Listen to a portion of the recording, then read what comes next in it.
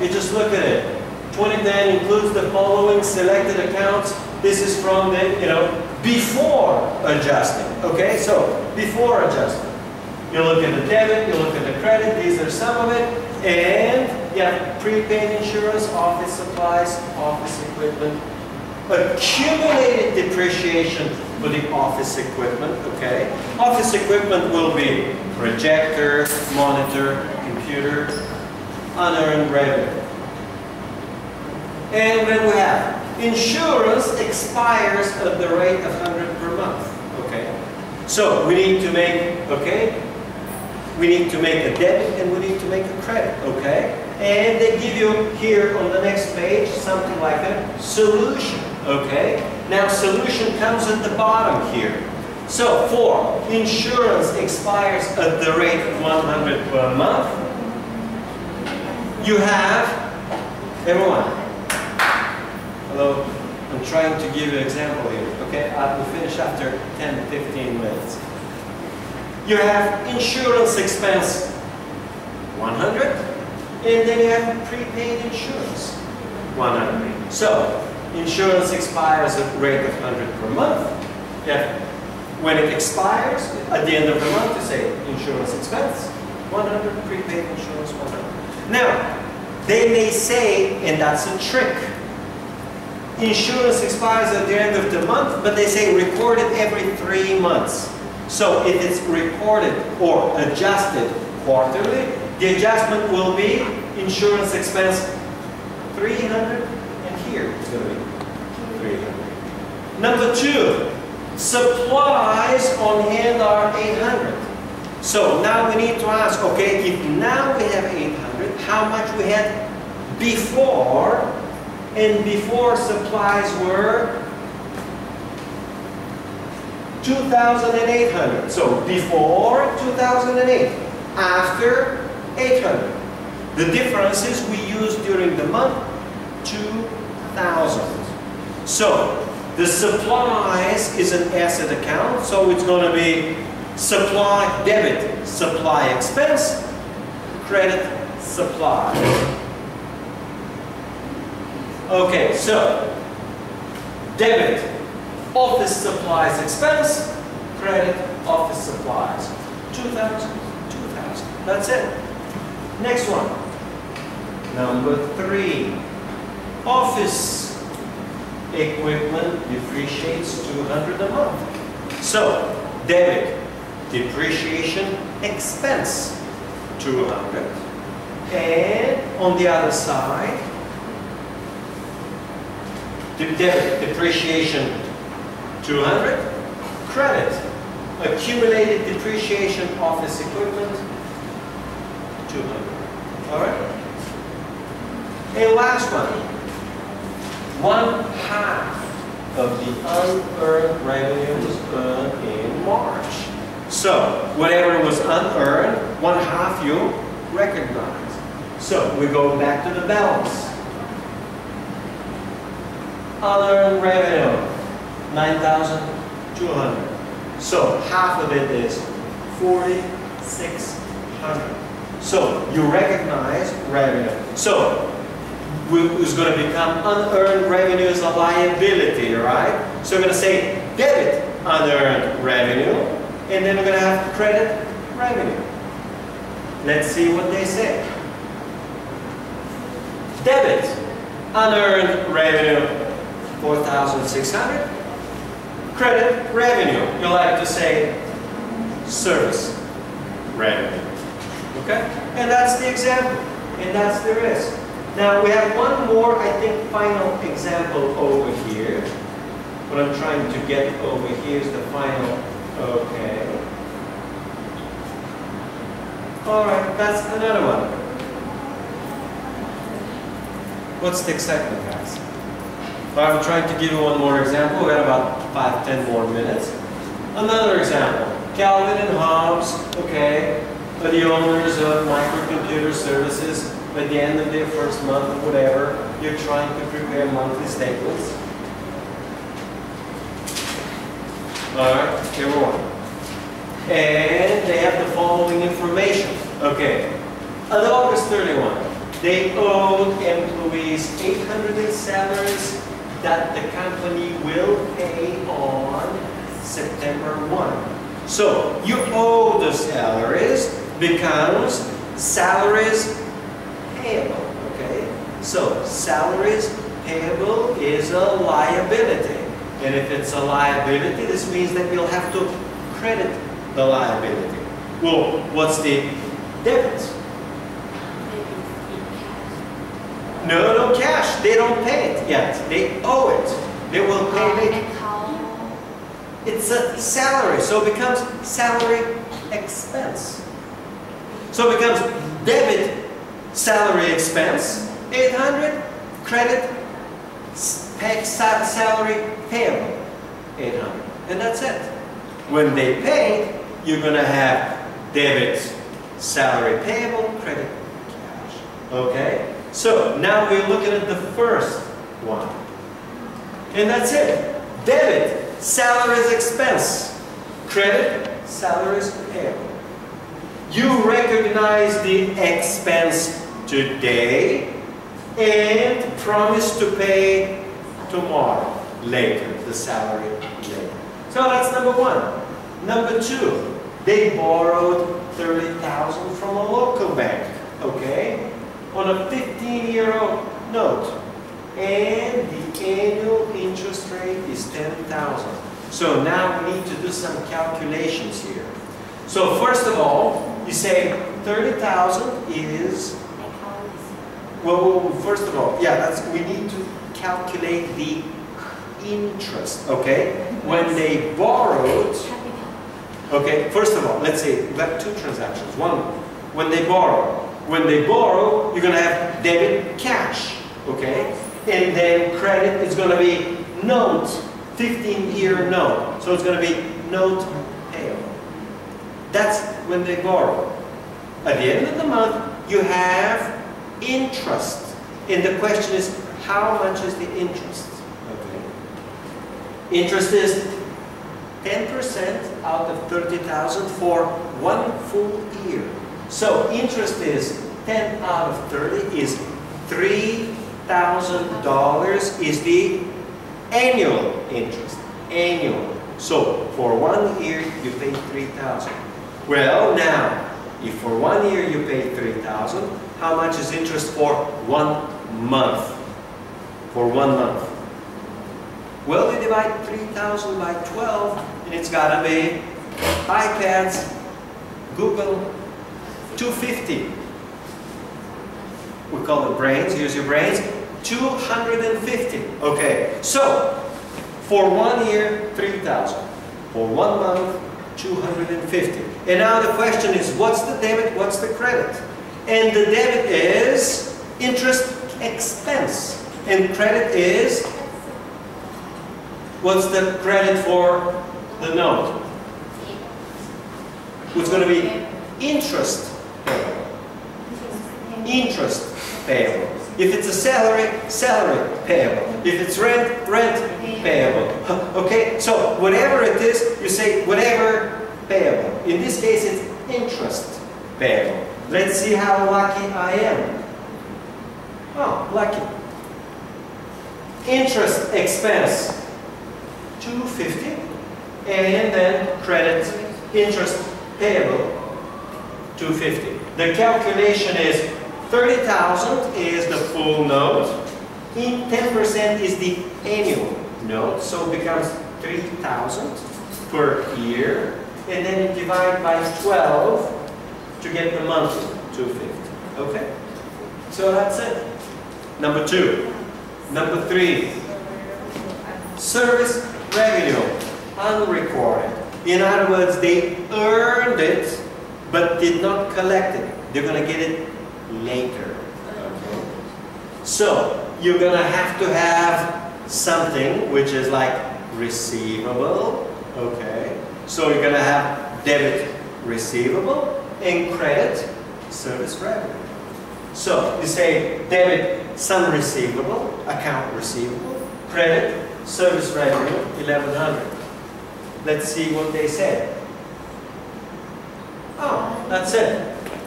Debit, account receivable, 1100. Credit. Service revenue. 1100. All right? And that's all the rest of it. So this one is fairly simple and fairly easy. You also have, and do, let's see, I think summary. Okay. So, now you see a summary. A summary simply gives you, okay, this is the advertising expense, this is the supply expense. So they just give you debit, credit, debit, credit, debit, credit. They give you the reference number of where, meaning which account you post to, okay? They just give you all the journal entries, okay? So these are the entries for the adjustments at the end of the month. They call end of month, or better, end of period adjustments. Could be end of quarter adjustments, end of year adjustments. So we say end of period adjustments, and these are the different adjustments. You see the insurance expense, depreciation expense, unearned revenue, accounts receivable, interest expense, salaries expense. And now you transfer these to the ledger. And you have for interest payable, you have an adjustment entry, or adjusting entry, 50/50, all right. You see them with red. Accounts receivable, adjusting entry, 200. You got advertising supplies, 15/50. So you just see how we call these post them from the journal to the ledger. You see all of the adjustments. This is for the whole chapter. You can actually read through to see just an example. And then we get to what I was trying to tell you about the adjusted trial balance. So let's see what adjusted trial balance looks like. Okay. Adjusted trial balance is very simple. You take the number after the adjustments. So you have a number before the sometimes they make it in 3 columns. I'll see if they have it over here. Before adjustment, which is called unadjusted. Then you have adjustments, and then you have adjusted. In this case, you got the numbers after the adjustments, and you just call it adjusted trial balance. The one which I had in mind is on page 108. And if you open 108, you will see you have 2 columns, debit and credit, okay? Then you have adjustments, debit and credit, then you have adjusted trial balance. Let's see if you can get this little nice table. Can you get the nice table there? Is the table coming up nice? Does it see? Left, right? You can adjust the camera. Yeah? Is it working? Having fun? Can you see well? So you got 3 columns, the unadjusted, the adjustments, and the adjusted. All right, now we can get back to normal. So you have now the adjusted trial balance, and what you have to do is from the adjusted trial balance, you do the same thing. You do the balance sheet by taking the asset, liability, and equity accounts. And then you do the income statement by doing the revenue and the expense accounts. Let's see if they have them over here. Okay? Yeah, this is very nice. Preparing financial statements. This is very nice because it looks beautiful. You see now, you got all of these. Cash, balance sheet, okay? Balance sheet, balance sheet, balance sheet, balance sheet, balance sheet, balance sheet. All of this is balance sheet, okay? This one, capital and drawing, is affecting the, actually the equity. And now you see the red ones, service revenue, income statement, income statement, income statement, expense, income statement, expense, income statement, expense, expense, expense, expense. So all of these revenues and expenses, which are in red color, you see how you copy them, and you copy separately the revenue and you copy separately the expenses.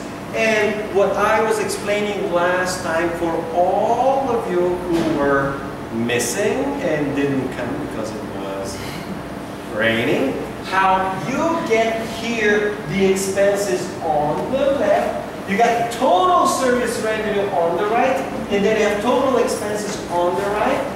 You put in here one line, okay? And on the right, you have the total revenue, you have the total expense. You put in one line, you can zoom in, maybe you can move the camera and zoom in a little bit more, right?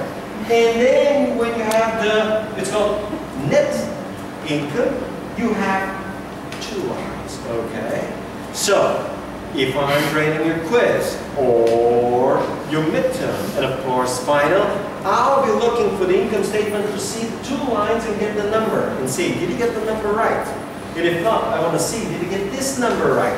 Or this number right, okay? And see what you got. If everything's right, then it's right. If it's wrong, you gotta see what you got wrong. And say, oh, this one's wrong. Now I gotta get back to here and say, oh.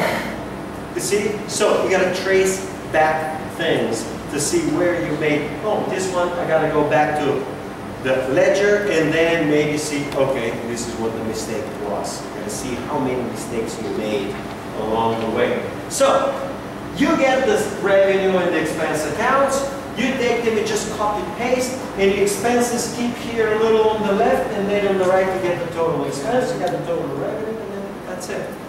Now, here, the blue ones, you see the blue ones, capital drawing, you get the equity statement. You have the capital from the previous balance sheet. Well, there was no balance sheet, so it's actually zero. You got the current investments, and you can pull in the capital is in investments, okay? And you get the capital in here, okay? So, original balance 0, additions 10,000, capital is 10,000. And then you have to add the net income.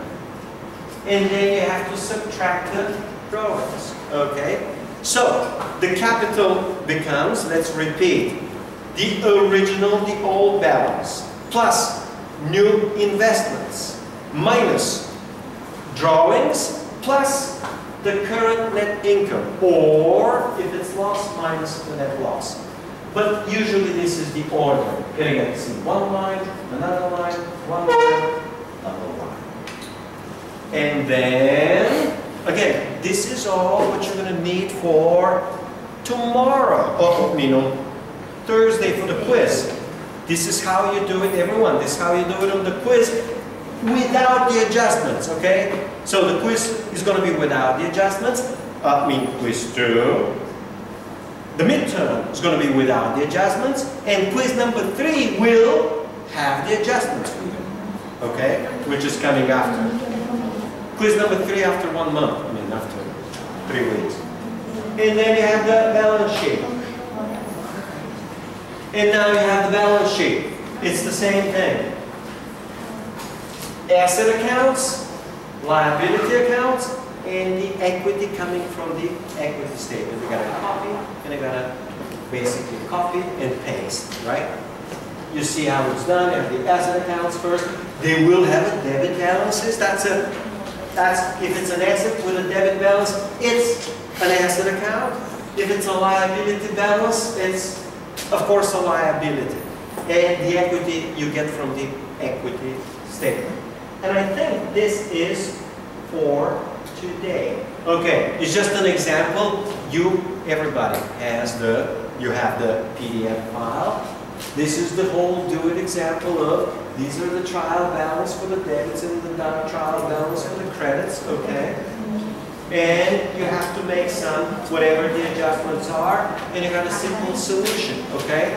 And you'll just go through it at home, okay? So, tomorrow, or next time, quiz. After that, midterm. After that, exercises, homework 3. And then we have on Thursday, July 25, we have this. And Next quiz is going to be July 31, right? July 25 and 7 is going to be actually August 1. All right, good enough? Finish?